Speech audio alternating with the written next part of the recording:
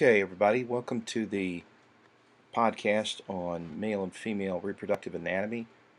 This goes hand in hand with a lot of what we've discussed about the urinary system up to this point, because a lot of these structures are shared in the male and female anatomy, and you'll see why when we look at our first figure.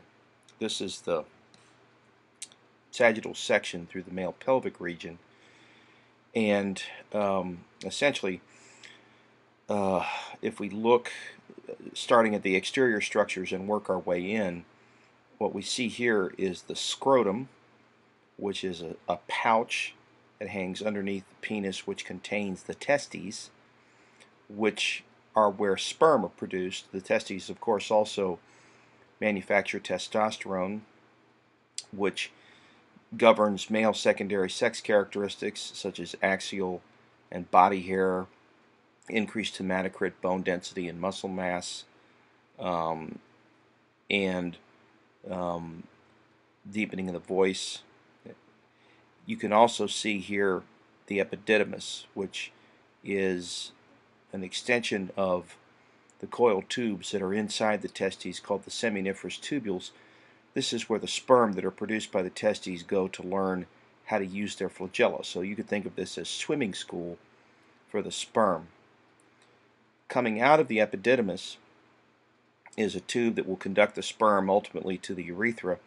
This is the vas deferens, so we'll trace the vas deferens up through the scrotal sac, back inside the abdominal pelvic cavity, and then it winds around here. It passes the ureter, and then it opens up into a widened region called the ampulla, and it joins the prostatic urethra at the ejaculatory duct, along with the secretions that come from this gland called the seminal vesicle. There are 4 glands that contribute components to semen. The seminal vesicle is one, the testes are another, the prostate gland is the third, and this gland right here, the bulbourethral gland, is the 4th. As the ejaculate passes through the ampulla into the prostatic urethra, the seminal vesicle and the prostate gland add their components to the semen, and the bulbourethral gland, which has already produced secretions that have worked their way along the male urethra, adds its secretions to the ejaculate. The ejaculate will then come through the ejaculatory duct here into the prostatic urethra, from there into the membranous urethra, and from there into the penile or spongy urethra, and then from here to the outside of the body. Now, what you'll notice also are a few other structures that we already touched on: the bladder and the ureter, okay, which are components of the urinary system. The bladder empties into the urethra, and remember that the male has 3 parts to the urethra: the prostatic, the membranous here, and the penile. So in the male, the urethra serves as a passageway for both urine and semen. You can also see in the penis 3 columns of vascular tissue. This is the corpus spongiosum here. This is the corpora cavernosa. There are 2 corpora cavernosa on the dorsal side of the penis, on the left and the right dorsal side, and 1 corpora spongiosum, which encases the penile urethra, sometimes called the spongy urethra. The glans is essentially the head of the penis, and the foreskin is known as the prepuce. And very often in children born in the U.S., the prepuce is removed in an operation called a circumcision, which is performed for hygienic reasons, because we don't want bacteria growing in the crevice between the glans and the prepuce. When ejaculate is ready to be produced, ready to be sent to the urethra, what will happen is that the bladder will essentially close off, and the semen will have the right of way.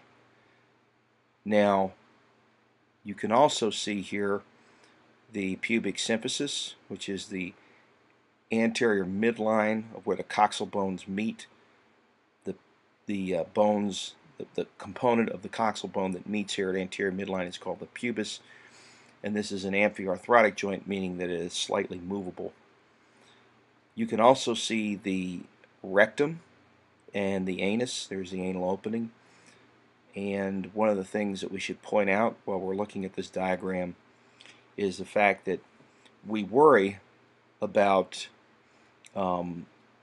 cancer cells developing in this region because of the proximity of these structures to the inguinal lymph nodes.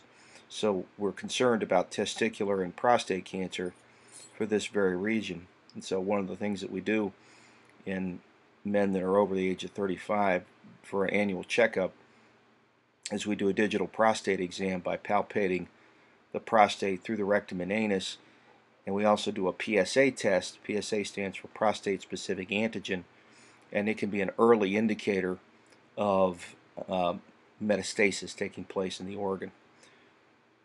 Testicular cancer, we can check. There are blood tests we can check. We can also palpate, and we can do imaging to see if there's a mass. But again, the reason that we concern ourselves so much is because of the proximity of these structures to the inguinal lymph nodes. Okay. The shaft of the penis leads backwards from the glands, and then the bulb of the penis is this area here, the part that is closest to the body. And it's part of what gives the bulbourethral gland its name. Notice that the bulbourethral gland is near the urethra and the bulb of the penis, hence its name. So the path of sperm through the male reproductive system runs from the testes to the epididymis, okay, to the vas deferens. From the vas deferens, it fuses with the seminal vesicle. Then through the ejaculatory duct, we hit the prostatic urethra. And then from the prostatic urethra, we go to the membranous urethra, and then to the spongy urethra, and then we head out through the tip of the spongy urethra, which is embedded in the glands, and then we're outside the body. And one of the things that you want to do when you're in lab or when you're reviewing this material in preparation for the final is to take a look at what a cross-section through a seminiferous tubule looks like under a microscope, and we'll get a chance to see some of that. Now, if we were to take the testes and we were to section it, what we would see are the structures that contain the cells that undergo spermatogenesis. The stem cells that are continuously dividing to generate sperm are called spermatogonia, and they are diploid, so they have 46 chromosomes. What happens is that as the spermatogonia divide, they produce cells that begin to enter meiosis, and by the time meiosis 1 and 2 complete, what will happen for each spermatogonia that enters meiosis is it will make 4 haploid sperm that are not yet capable of swimming until they leave the seminiferous tubules and are conveyed from the seminiferous tubules to the rete testis and eventually to the epididymis, which is where they're going to become capable of using their flagella. And from that point on, when they're bound to be part of the ejaculate, what will happen is that a combination of smooth muscle contraction and also ciliary movement in the vas deferens will sweep the sperm ultimately through the vas deferens, past the seminal vesicle. Again, the secretions from the seminal vesicle will merge with the sperm at that point, along with the secretions of the prostate. Will then enter the prostatic urethra. We'll head from there to the membranous urethra, to the penile urethra, picking up the secretions from the bulbourethral glands along the way, and then we'll exit the body. Now, one of the things that you should notice about the testes is that they hang outside the body, and the reason for this is that we need a temperature slightly lower than body temperature in order for sperm production to proceed at the optimal rate. And so there's two muscles called the cremaster muscle and the dartos muscle, which can either raise or lower the testes depending on the temperature outside. If it's warm outside, the testes will tend to hang away from the body. If it's cold outside, the testes will tend to draw nearer the body. And the point is to try and keep the temperature of the testes around 35 degrees or so. In order to cool the testes, you'll notice that the testicular artery, which is part of the spermatic cord, runs past a network of blood vessels called the pampiform plexus.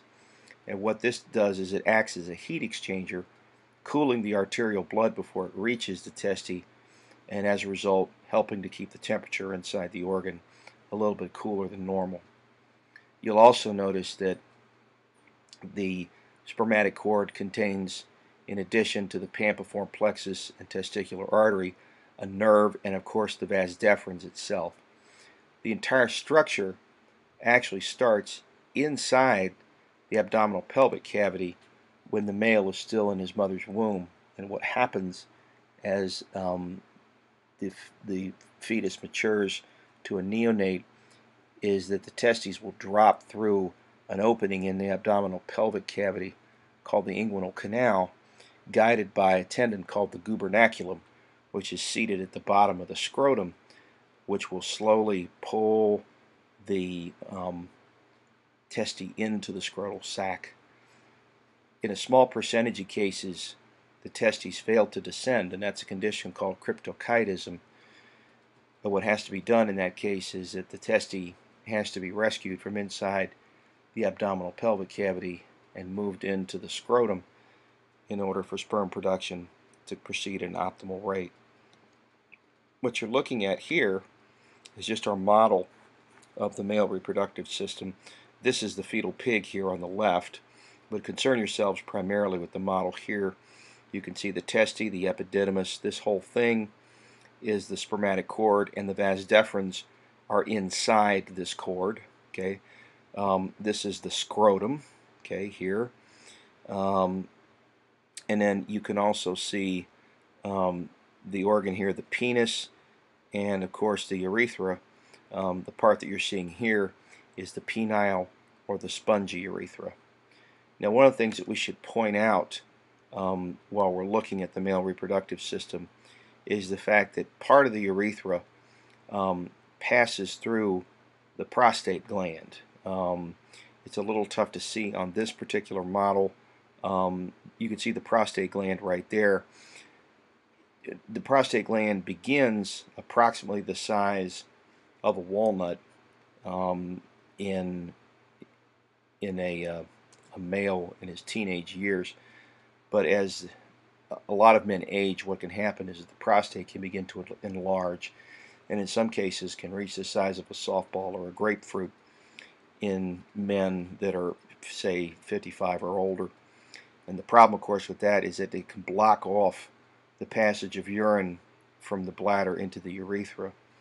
And so what has to be done if that happens, that's a condition called prostatitis, is that the portion of the urethra that passes through that gland has to be cored out, has to be opened up in order to restore flow. Otherwise, as the urine builds up in the bladder, the pressure will back up into the ureters, which will back up into the kidney, and ultimately what will happen is that you'll damage the kidney.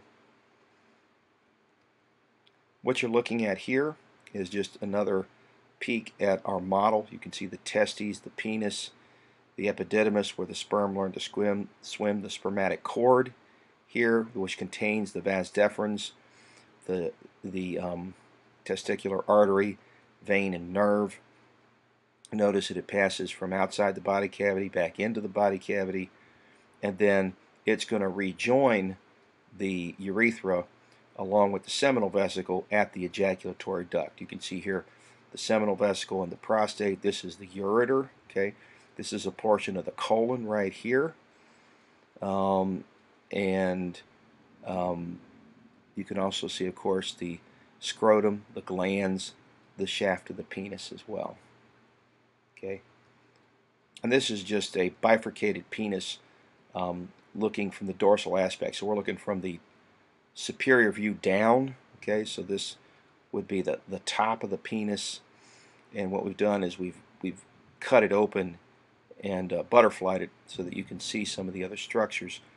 But you can pick up here the bladder, the ampulla of the vas deferens. There's the seminal vesicle, the prostate gland, the bulbourethral gland, the bulb of the penis.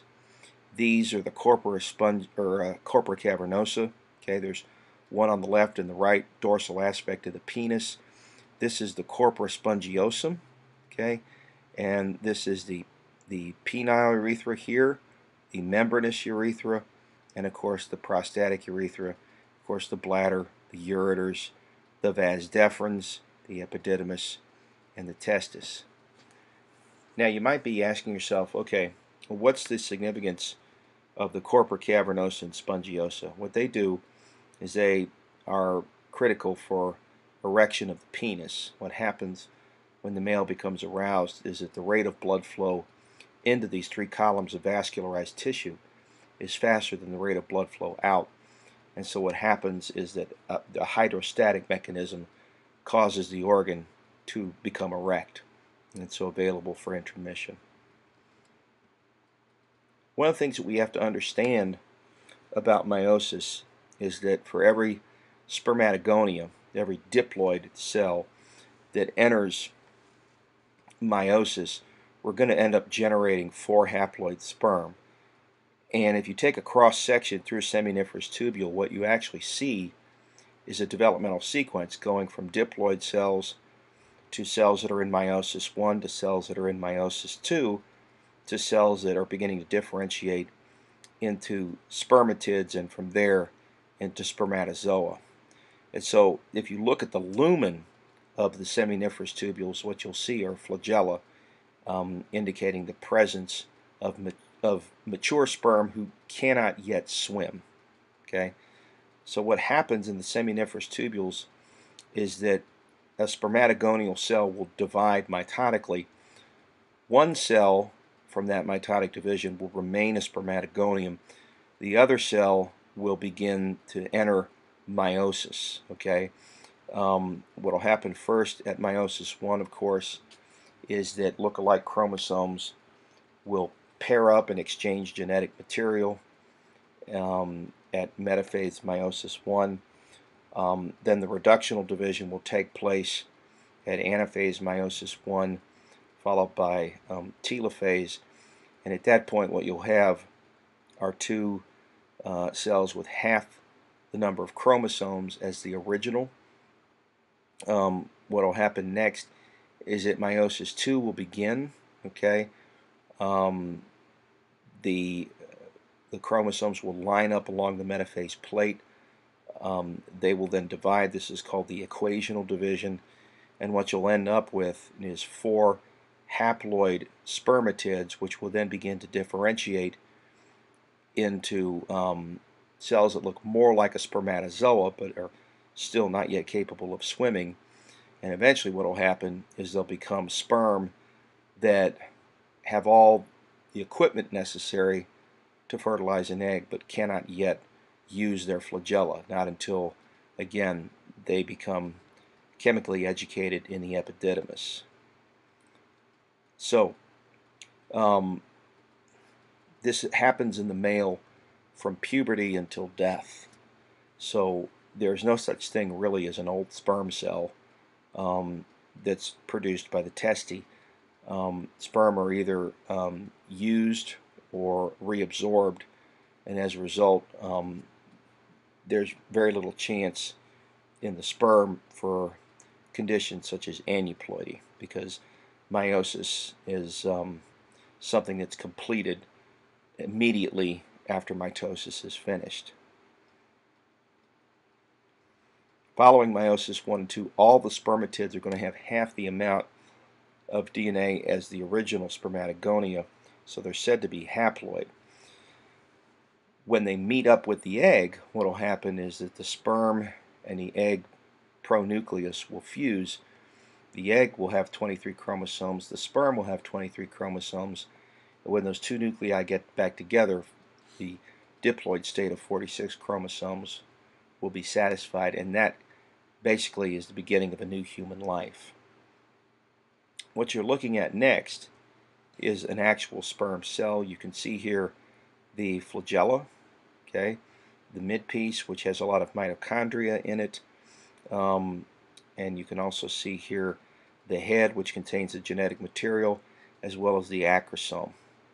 So what's the purpose of each of these different parts? Well, the acrosome contains proteolytic enzymes that can digest through the corona radiata and zona pellucida that surround the egg as it pops out of the ovary at ovulation. It takes the combined action of many acrosomal enzyme packets to ultimately get all the way down to the egg cell membrane, where the sperm membrane and the egg membrane can fuse. And the egg is set up in such a way that one and only one sperm is capable of fertilization of the egg. When that first sperm that makes it to the egg cell membrane fuses with it, what will happen is that the egg will chemically lock out the other sperm, and although they'll remain attached to the outer surface of the egg, their genetic material won't be able to get into the cytoplasm and fuse with the nucleus. But those sperm are still important because they'll help paddle the egg down the fallopian tube and ultimately to the uterus. Of course, the genetic material is the father's contribution to the baby's DNA, and then the midpiece is the engine that drives the movement of the tail. There's lots of mitochondria in here. There's also centrioles, and of course the tail is the structure that allows the sperm to swim. The energy actually comes from components in the semen, fructose being one of the major components that provides energy for the long trip from the tip of the penis all the way to the fallopian tube, where the egg may very well be. So what you see in a sperm cell is a very tiny cell, which is essentially an optimized gene delivery vehicle. That's why it's a relatively tiny, lightweight cell, because it has a long journey, and we don't want to have to worry about unnecessary structures and extra weight that would otherwise inhibit the sperm from getting all the way to the egg. Now, how is it that the endocrine system controls sperm production? Well, it begins in the hypothalamus of the brain. Hormones are released from here into a set of capillary beds that's part of a structure called the hypophyseal hypothalamic portal system. These releasing factors, the main one being gonadotropin releasing hormone, are conveyed to the anterior pituitary, and this causes the anterior pituitary to release gonadotropin. The gonadotropin that we're concerned with here is one called LH, which stands for luteinizing hormone. This travels to the testis and promotes the secretion of testosterone by cells in the testis. Follicle stimulating hormone is also released by the pituitary and travels to the testis as well.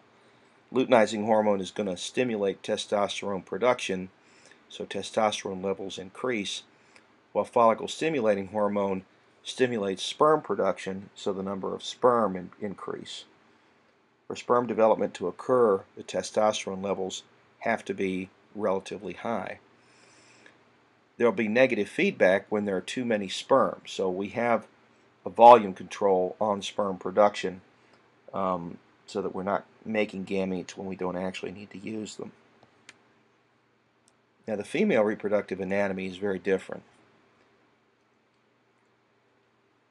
This is a sagittal section through a female pelvic region, and what you can see here are several structures. The ovary, the fallopian tube, which leads into the uterus. This is the uterus. This is the bladder and the urethra. This is the vagina and the cervix.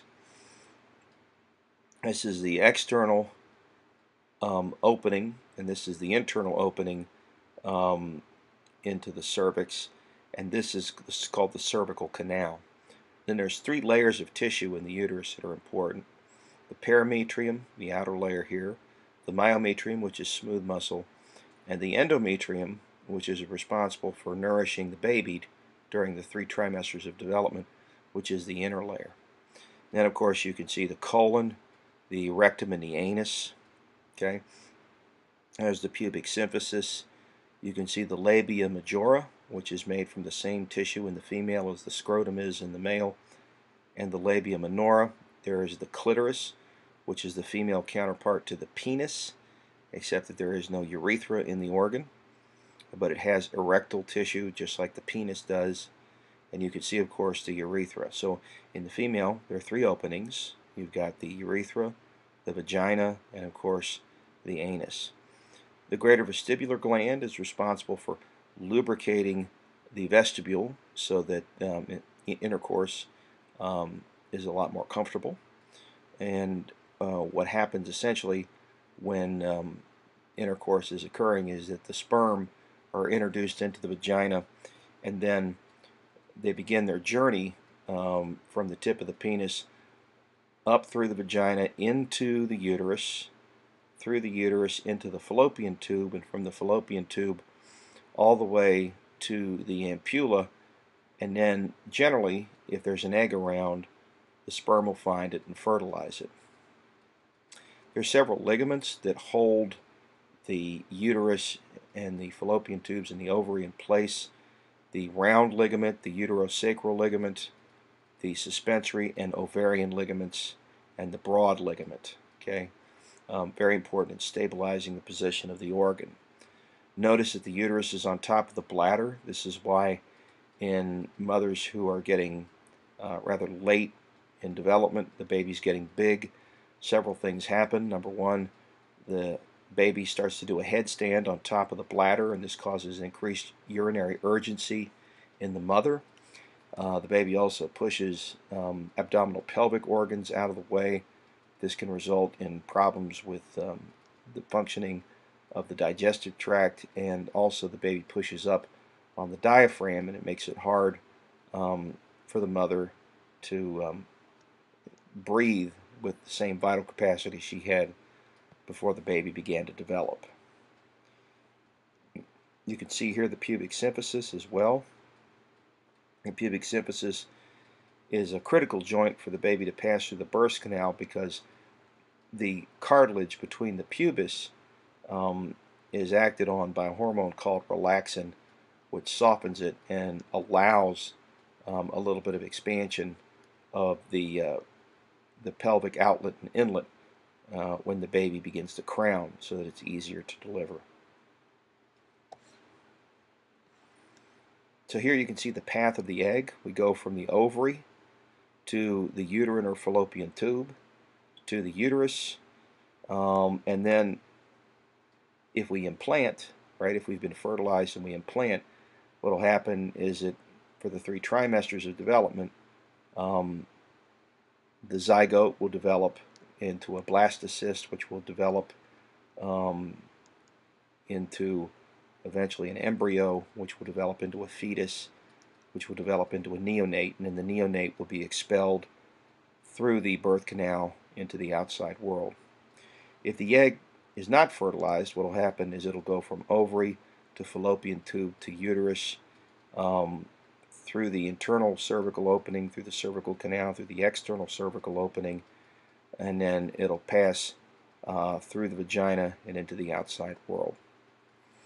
One of the things that you want to make sure and do is get a look at what ovarian tissue looks like in the female, so that you know what an egg and a follicle are. Okay, one of the things that we need to note about the female anatomy, which makes it special, is that as we look here at this model, the female is born with all the eggs she's ever going to have, and all that happens as she ages is that she ovulates eggs, and the follicle will either shoot the egg into the fallopian tube at ovulation, or the follicle will end up dying in a process called atresia. Essentially, every month during the female's reproductive life, which runs from menarche, which is our first menstrual period, to menopause, which is when the last egg leaves the ovary, is that in one of the other ovaries, 24 follicles, each with an egg inside them, are picked to begin to mature. And of those 24, one will become fully mature at the end of that ovarian cycle, and the other 23 will die through a process called atresia. So as the woman ages, her follicle count begins to drop, and also the production of estrogen from the ovary will begin to decline the older she gets, because the follicles are responsible for secreting estrogen and progesterone. The egg will eventually erupt from its mature follicle and take with it a cloak of follicle cells called the corona radiata, which are meant to disguise the egg from the woman's own immune system. This is important because you have to remember that the eggs a woman produces are going to be antigenically distinct from the rest of her body cells due to the fact that there has been a rearrangement of genetic material during the course of meiosis, which can result in differences in antigens that are on the egg surface. So we have to protect these eggs so that they're not attacked as foreign bodies. The sperm, if they're around, have to work their way through the corona radiata and the zona pellucida, which is extracellular material deep to the corona radiata and superficial to the egg cell membrane that protects the egg from these outside forces. Once again, one particular lucky sperm makes it all the way to the egg cell membrane, then the sperm and egg pronucleus will fuse, fertilization will have occurred, the rest of the sperm will be locked out, and then the egg at that point, when the nuclei fuse, will be termed a zygote.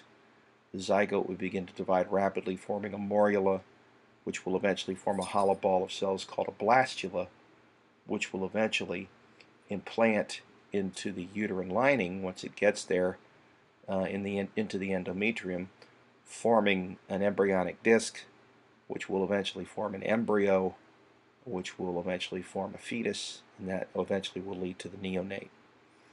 So you can see the different structures here. You can pick up the ovary and the fallopian tube and the uterus, the cervix, the vagina, the urethra, the bladder, the anus, and the rectum, and the colon. Okay, so remember those structures, be able to identify them. What you're looking at here is a little bit of a misleading picture of the internal structures of the female reproductive system. As you have seen in the previous model photographs, the uterus is tilted forward, leaning over the top of the bladder, so it's not standing straight up as you might think if you were to look at this particular picture, but it does show you the relevant structures along with the ligaments that hold them in place. So you can see here the vagina and the cervix, the external and internal opening in the cervical canal, again the three layers of tissue, the perimetrium on the outside, the myometrium in the middle, and the endometrial layer. There's the fundus, there's the body, and there's the isthmus. Okay, and you can see the two fallopian tubes, one here and one there. Okay, there's the ovary, the fallopian tube, and of course leading into the uterus.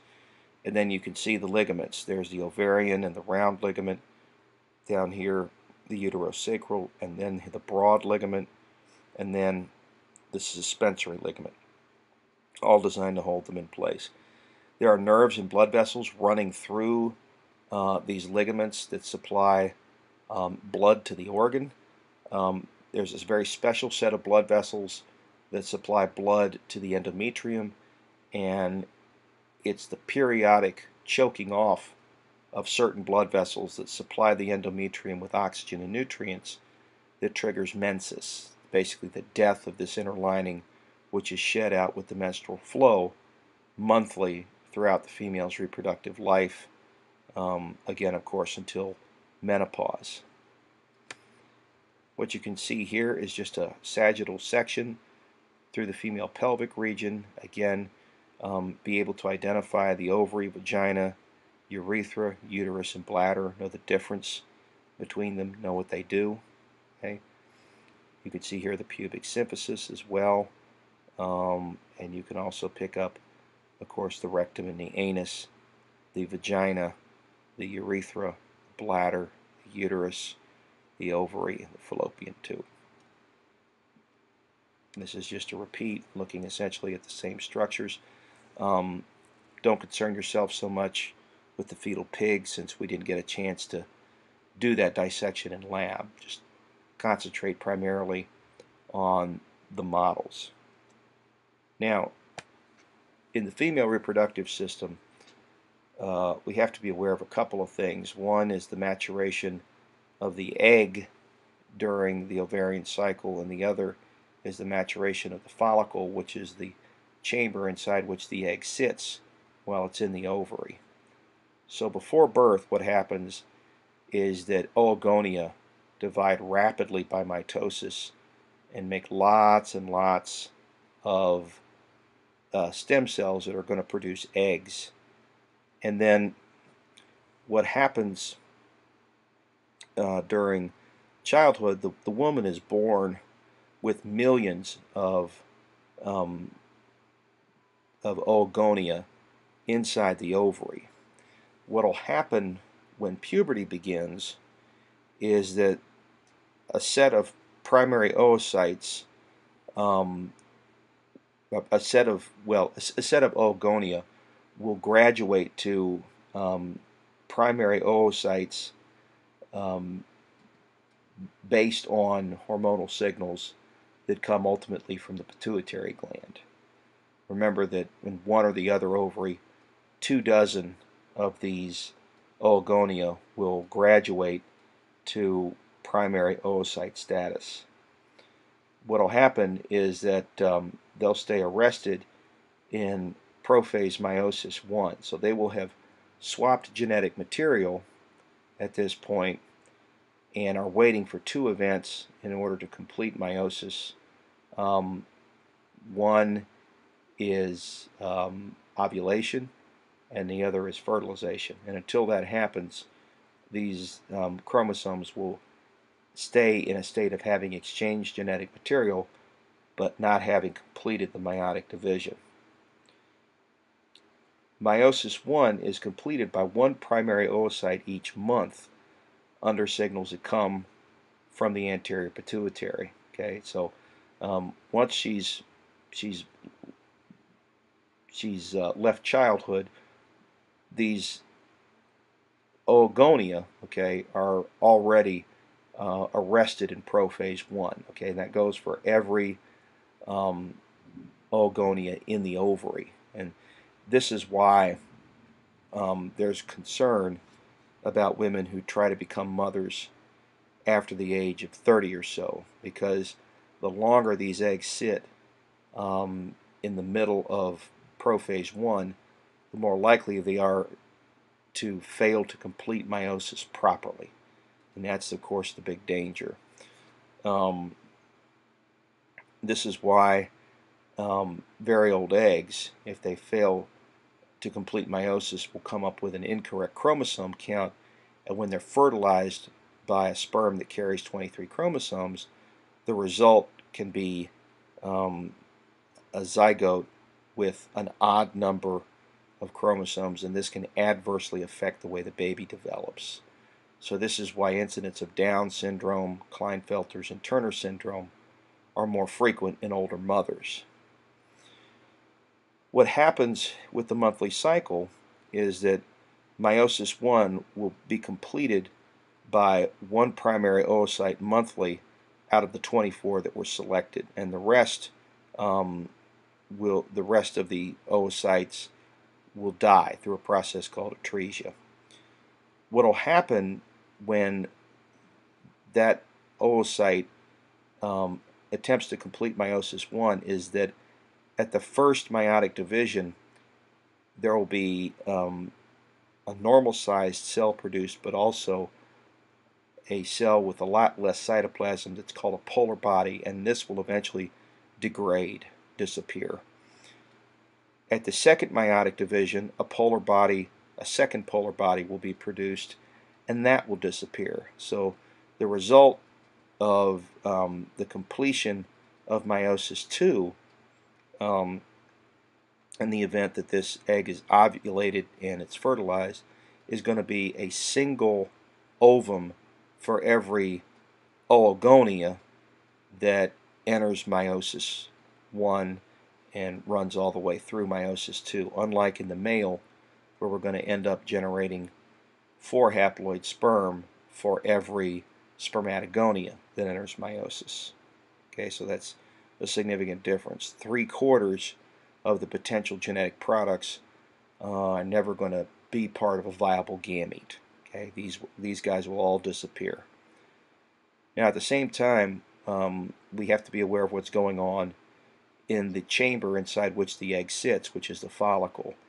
We start out as primordial follicles and then graduate to primary follicle status, and then during childhood the ovary remains inactive, but once puberty hits, again a number of primary follicles will be chosen to mature under the influence of follicle stimulating hormone.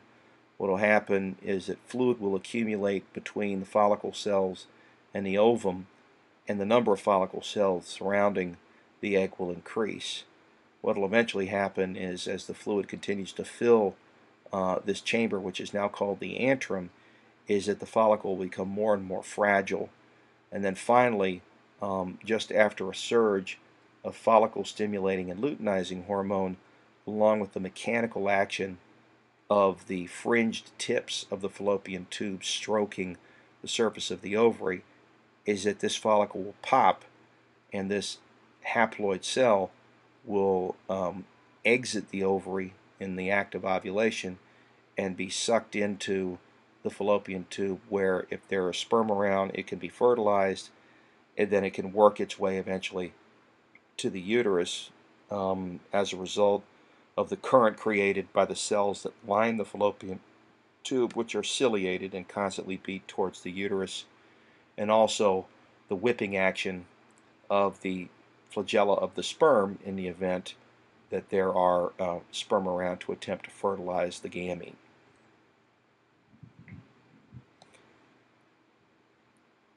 So mitosis of the oogonia, while the female is still inside her mother's uterus, produces lots and lots of diploid cells. Meiosis I then starts, but then it will stop. Okay, genetic variation is introduced at this point because look-alike chromosomes will pair up and exchange genetic material between the maternal and paternal copies of each chromosome. There will be about 2 million primary oocytes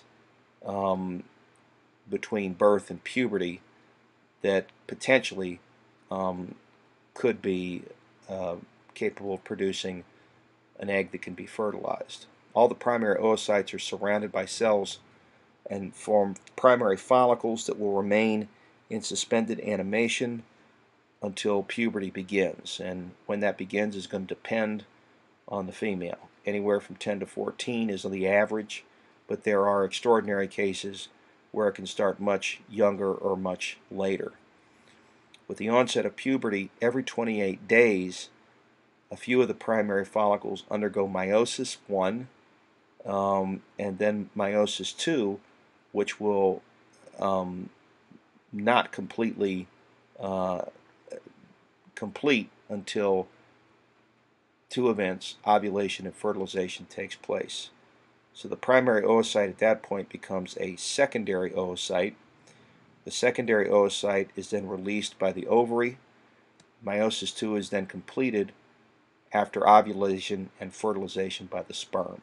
Okay, and remember again that 3/4 of the potential meiotic products are discarded as polar bodies. Okay, so you can see in the diagram which events are happening where. Okay, remember that it's critical to understand that this suspended animation, which begins from age 10 to 14, is going to continue for all the follicles until they are chosen for maturation, ovulation, and fertilization, which is why the longer they sit in this stage, the greater the potential for a mistake to happen in meiosis. What you're looking at here is just the course of events that occurs inside the ovary. We're following here a developmental sequence that ensues when we start with the earliest possible structure that contains the egg, the primary follicle, which then graduates to mature follicle. You can see here that the number of cells surrounding the egg increase. Again, this is under the influence of follicle stimulating hormone. As the fluid begins to build up inside the follicle, the egg will eventually feature a structure called an antrum with a corona radiata, of course, surrounding the egg, and the follicle becoming easier and easier to pop. And eventually what will happen when the fimbriae mechanically rupture this outer layer of the follicle is the egg will emerge in the act of ovulation, and then the remaining follicular cells will form a yellow body called the corpus luteum. And the job of the corpus luteum is to produce hormones that will prepare the endometrium for the arrival of the potentially fertilized egg by causing it to thicken. And this is accomplished by the production of estrogen and progesterone, which contribute now to the thickening of the endometrial lining. It will engorge with blood and also nutrients. Once the egg arrives at the uterus, eventually a structure will form called the chorion, which is essentially what connects the developing embryo to the uterine lining. And the chorion will produce a hormone called human chorionic gonadotropin, or HCG, which is what's detected in pregnancy tests, which will in turn keep the corpus luteum viable for the first 1.5 trimesters or so. So as long as the chorion is producing HCG and the corpus luteum is producing estrogen and progesterone, the endometrium will stay engorged with nutrients and it'll support the pregnancy. Eventually what will happen is that the human chorionic gonadotropin will cease being made. At that point, the placenta will take over the job of producing hormones that maintain the endometrium, and the corpus luteum will then begin to devolve into this white body called the corpus albicans, which is basically a scar on the uterus that's no longer an endocrine organ. And at that point, the production of estrogen and progesterone from that structure ceases. And so you can see that as a woman goes through this cycle every month for her reproductive life, the number of follicles that produce hormone decrease in a stepwise fashion, eventually to the point where there are no follicles left to generate significant amounts of estrogen and progesterone. And at that point, often what we have to do is we have to replace the lost hormone artificially, either as an oral or as an injectable, in a process called hormone replacement therapy. So you can see up here, every 28 days the primary follicle undergoes meiosis 1, which was actually begun back before puberty began, and meiosis 2, which starts and then stops until the egg is both ovulated and fertilized. The primary oocyte will become the secondary oocyte, which will then be released by the ovary. And what you're looking at here is just the fluctuation of hormones that are responsible for the maturation of the follicle and ultimately the act of ovulation. So you can see that right before the egg is about to pop out, there's a spike of luteinizing and follicle stimulating hormone from the anterior pituitary that trigger the events in the ovary that lead to the release of the egg, which is then going to be sucked up by the fallopian tube and hopefully fertilized if there are sperm in the area. So you can see here the different parts of the cycle. Okay, it's a 28-day cycle, and what you can see here is that on day 0 we end menses from the previous cycle. There is a primary follicle that's going to be stimulated again by FSH, and then by day 14 we see ovulation occur as a result of this spike in follicle stimulating and luteinizing hormone, and then these levels begin to fall, okay, over the next 14 days. And the reason for that is that we don't want to trigger the maturation of another follicle while we're trying to fertilize and implant the original ovulated gamete. Okay. And what you're looking at here are just the hormonal interactions of the female cycle. Structural changes in the follicles during the cycle are correlated with changes in the endometrium of the uterus during the cycle. So there's a couple of phases here, the follicular and the luteal phase, that are divided by the act of ovulation. Okay? In the follicular phase, what's happening is that estrogen and progesterone are being produced by the follicle, which are causing the uterine lining to thicken as a result primarily of mitosis. At ovulation, of course, the follicle transitions into the corpus luteum as the egg is released, and then the corpus luteum is going to produce estrogen and progesterone, which will at that point cause the lining to thicken, not because of primarily mitotic division, but because of the accumulation of nutrients and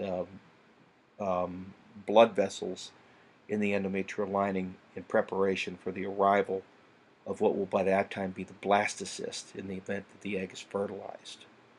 Okay, so you can see here the follicular phase, ovulation, and of course the luteal phase.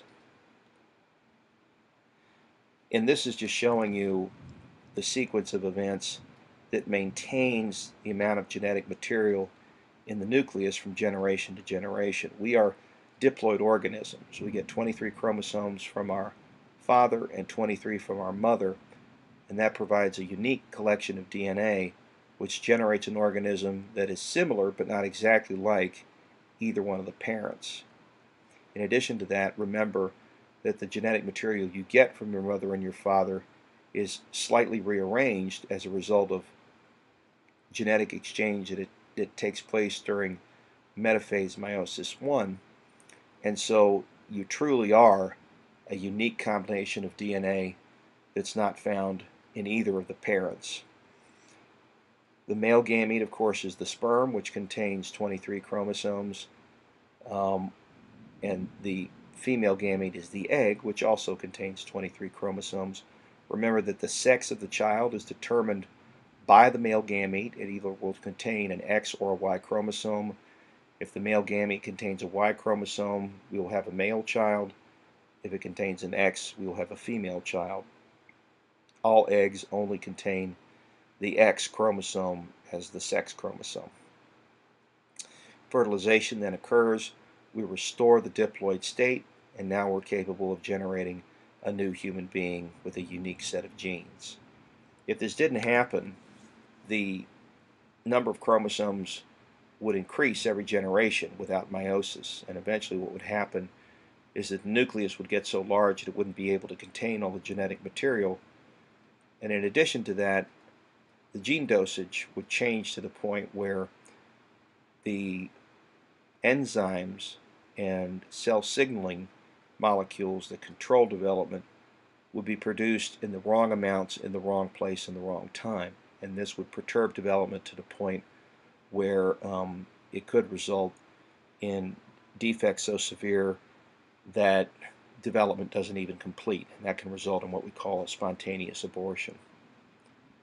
And what you're looking at here is just the sequence of events from primordial to primary to secondary follicle to mature follicle to release of the egg.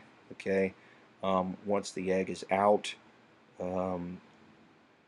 it will then continue meiosis 2. Once the sperm find it, meiosis 2 will complete, and then the egg and sperm pronucleus will fuse. Now we have a zygote which will eventually work its way to the uterus and then eventually implant. And at that point, the process of differentiation and growth to develop all the different organ systems can occur, nourished by the blood and the nutrients that are in the endometrial lining for the 3 trimesters of the pregnancy. Here you can see how we prepare the uterus for the blastocyst. Notice here that we have a big kick up in progesterone levels as soon as the corpus luteum is formed. You can see the estrogen levels beginning to climb through the follicular phase. Okay, then we have a slight drop, and then that's followed by another rise during the secretory phase. You could see the dramatic rise in progesterone during the secretory phase. It's these 2 hormones together that help to thicken the uterine lining in preparation for the arrival of the blastocyst. Notice that the surge of FSH and LH occurs right around this point. Okay, so you can see here the dramatic effect that that has on the production of estrogen and progesterone by the ovary. And what you're looking at here are just the different phases that the endometrium goes through during the uterine cycle. So here is the end of the previous cycle. Here is the proliferative phase. You can see the endometrium beginning to thicken, and then of course ovulation occurs. Okay, and then we have the secretory phase, where the thickening of the endometrial lining is the result primarily of the accumulation of extracellular components and blood vessels. Okay, by the time the blastocyst arrives at the uterus, the endometrium is thickened to the point where it can implant and it can be sustained for the 3 trimesters of pregnancy. If there is no blastocyst, if there is no fertilization, what will happen as a result is that there will be no chorionic gonadotropin produced. The corpus luteum will turn into the corpus albicans, and at that point we'll have an immediate drop in the production of estrogen and progesterone, which will trigger menses, and the result then will be the end of that particular cycle. Okay, so it all depends on whether or not we get an implantation. And you can see here just the description of the different portions of the uterine cycle and how they're controlled by what's going on in the ovary. And here you can see what happens if there is no fertilization, right? No fertilization. What happens here? The oocyte arrives. There is no chorion produced. There is no maintenance. There is no ability to maintain the corpus luteum. It becomes the corpus albicans. The drop in estrogen and progesterone trigger the menstrual flow. Okay. Stay tuned, because I've got a couple of videos that really explain this very nicely. And again, make sure and review this material, as it will be covered on the upcoming practical and final exam. To understand the various ways that medical science can assist reproduction, It is important to understand how the reproductive system functions in both sexes, because the cause of infertility often lies equally with both men and women.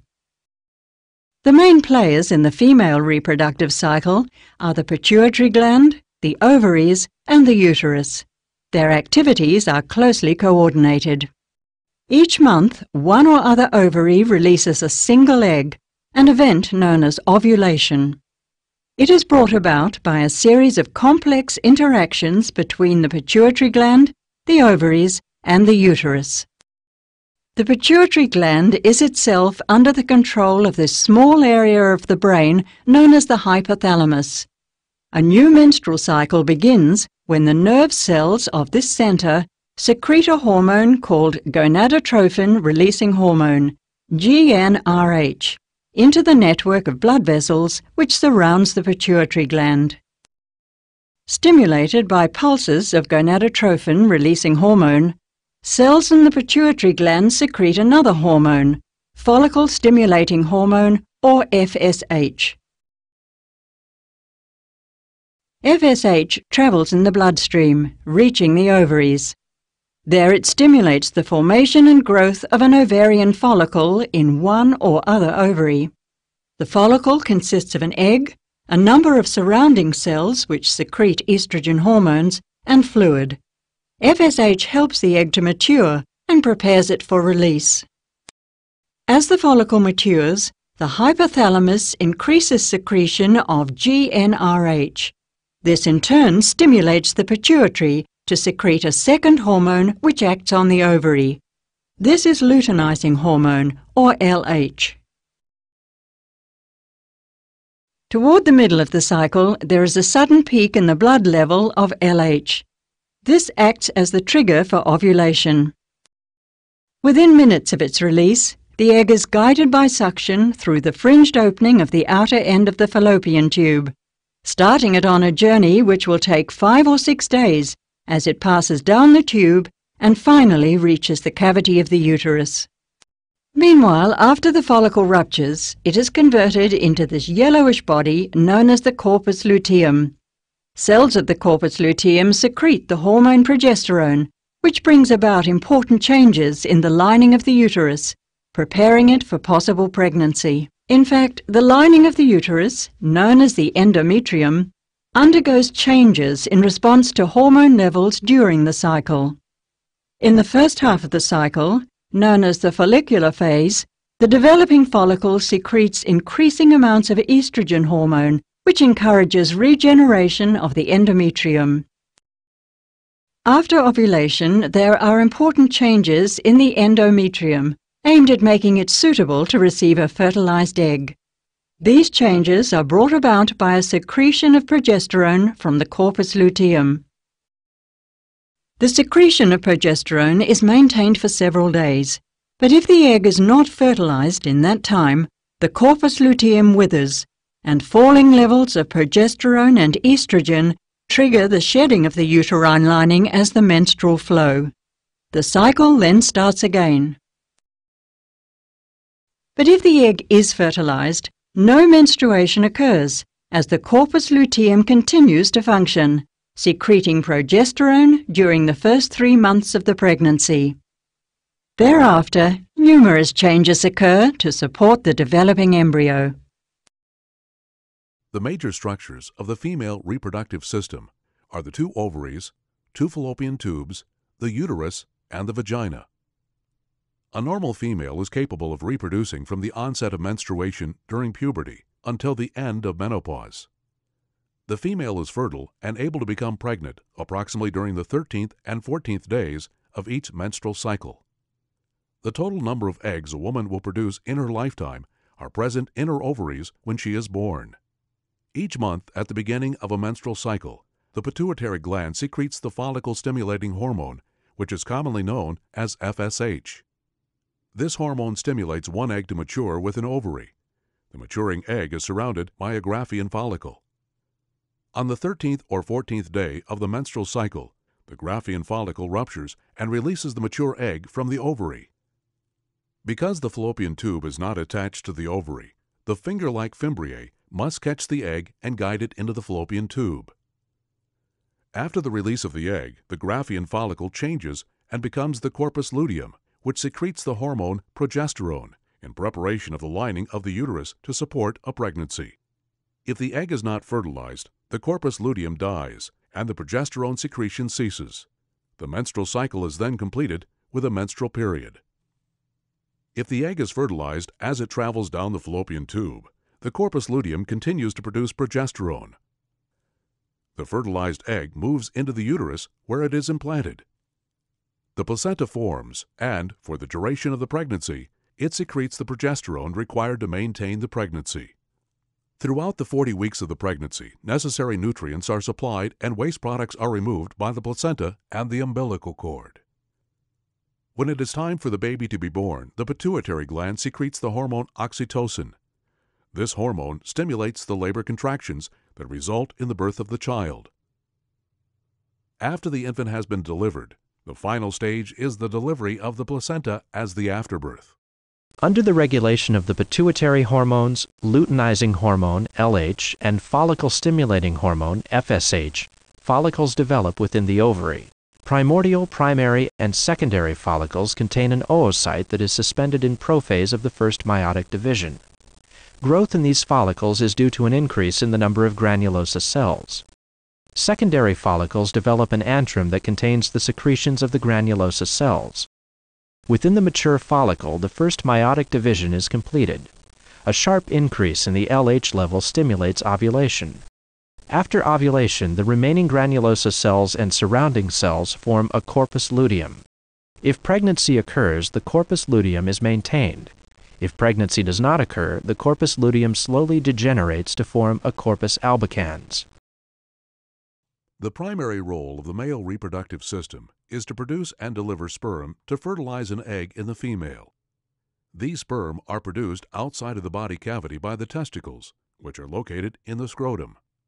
The scrotum protects and supports the male reproductive organs that are located outside of the body cavity. These include the testicles, epididymis, and vas deferens. The testicles produce about 300 million sperm each day. However, this is possible only if the temperature of the testicle is 93.2 degrees Fahrenheit. The scrotum maintains this temperature by adjusting how closely it holds the testicles to the body. The interior of each testicle consists of multiple lobules, containing 2 or 3 seminiferous tubules. It is within these tubules that sperm formation begins. The sperm moves out of the tubules into the epididymis and then into the vas deferens. The vas deferens carry the sperm upward into the body cavity. After the sperm leaves the vas deferens through the ejaculatory ducts, they pass the openings of the seminal vesicles. The seminal vesicles, which are located near the base of the ejaculatory ducts, secrete a thick yellow substance to nourish the sperm. This secretion forms 60% of the volume of the semen. Semen is the sperm-containing fluid that is ejaculated at the climax of male sexual excitement. From here, the semen travels into the 8-inch long urethra, which transports both urine and semen, but not at the same time. At first, the urethra is surrounded by the prostate gland, and then it is surrounded and protected externally by the penis that is relaxed except during sexual excitement. During sexual excitement, the penis stiffens and enlarges so it can deliver the sperm into the female vagina. During the expelling of the semen, which is known as ejaculation, the prostate gland secretes a thick alkaline fluid that increases the ability of the sperm to move in the semen. Located just below the prostate gland are the bulbourethral glands. These glands open into the urethra, and, during sexual arousal, they secrete the pre-ejaculate fluid that flushes out any residual urine from the urethra. It also lubricates the urethra to help the sperm pass through. When the male ejaculates into the vagina of the female, the sperm must travel upward through the uterus to fertilize the egg in the fallopian tube. In human females, oogenesis, or egg formation, takes place within the ovaries. Each ovary contains diploid cells called oogonia, derived from embryonic germ cells. Before a woman's birth, the oogonia divide by mitosis. The result is more oogonia, some of which develop into primary oocytes. Primary oocytes are immature egg cells contained within masses of cells called follicles. The primary oocytes then enter meiosis I. This process stops uncompleted until puberty. No primary oocytes are formed after this point. At birth, each female has a finite number of primary oocytes available for reproduction. At puberty, a complex series of hormonal events stimulates changes in the surrounding follicle and induces some primary oocytes to complete their first meiotic division. The division of cytoplasm and cell organelles is unequal, however. As a result, one large secondary oocyte and one small polar body form per primary oocyte. The polar body often degenerates. The follicle containing the secondary oocyte continues to mature until a surge of the hormone LH initiates ovulation. The mature follicle ruptures, releasing the secondary oocyte. At this point, the secondary oocyte has entered meiosis II. This second meiotic division will not be completed, however, unless fertilization occurs. The secondary oocyte enters the oviduct, where fertilization of the oocyte with a sperm cell can occur. The entry of a sperm cell into the cytoplasm of the secondary oocyte triggers the completion of meiosis II.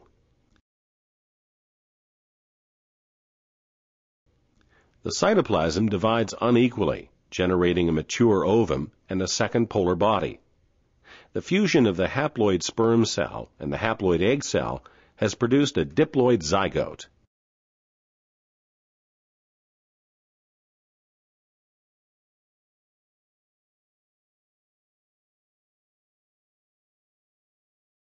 Spermatogonia are the cells from which sperm cells arise. The spermatogonia divide by mitosis. One daughter cell remains a spermatogonium, and the other becomes a primary spermatocyte. The primary spermatocyte divides by meiosis to form secondary spermatocytes. Secondary spermatocytes divide again to form spermatids. The spermatids differentiate into sperm cells.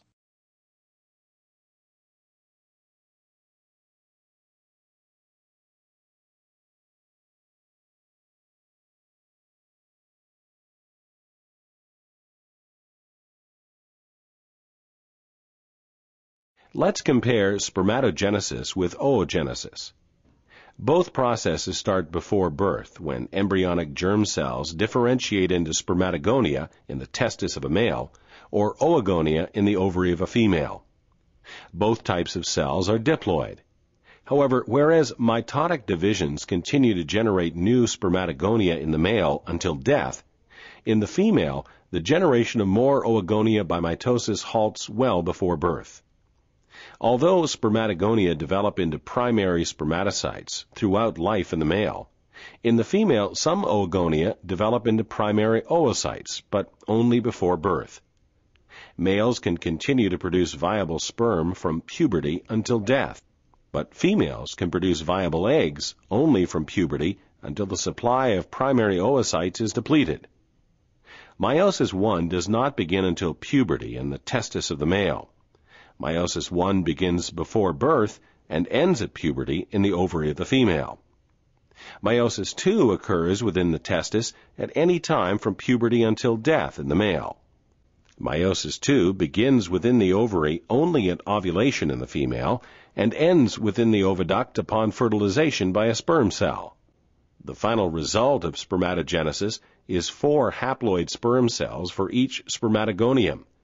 In contrast, oogenesis can result in 1 egg cell and 2 polar bodies for each oogonium, but only if fertilization has occurred.